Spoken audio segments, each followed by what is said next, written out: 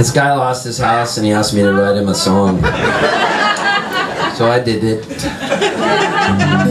I was like Anais Nin. She used to be commissioned to write dirty stories for businessmen. I was commissioned by this guy to write a song, and he said, "Can you just write a song about me losing my house? I don't care whether it's soft or hard." I said, "Can I make it hard rockin'?"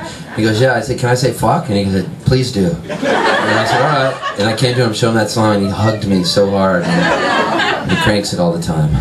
It's become his anthem.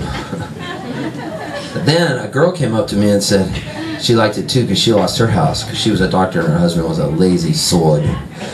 So she uses it for hers too. So it was multi-purpose, passed down across the sexes, carried on the evening zephyr on a beautiful night here in Piermont, New York, on a beautiful hamlet. Village. Speaking of villages, I would like to say one thing about a village.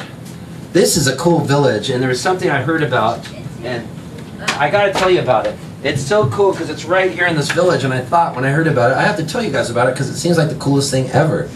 And I have to talk about it. I don't even know why, but I have to because, okay, the reason I'm talking about it is because I love movies. God, I love going to the movies. So I always go to the movies. So I heard that here in Rockland County, I guess, and stuff, they have this theater where they show really good art films, like Bill Cunningham, New York, which was a great one, and all these different art films, they show them twice a month. And they pay the directors to come talk. So it's like you're at a mini film festival here, which I can get behind because I like it if I can see the director come talk or somebody else and hear about the movie I saw.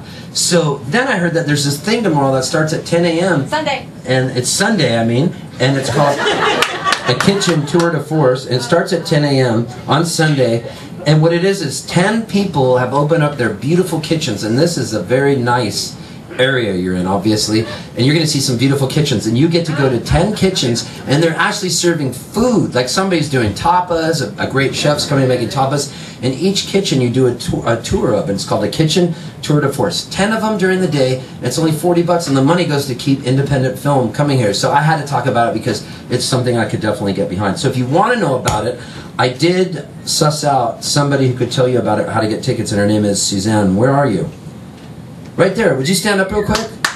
Yeah, just real quick, people will know. Because I'm going to take a short break in a little bit, and they'll know to talk to you. Because I think it's really cool, so I wanted to do this. So thank you for doing this. I think it's great. So I don't know, maybe I would do it if I was going to be here, but I'm going to Halifax, Nova Scotia. I would love to go into people's kitchens and steal things.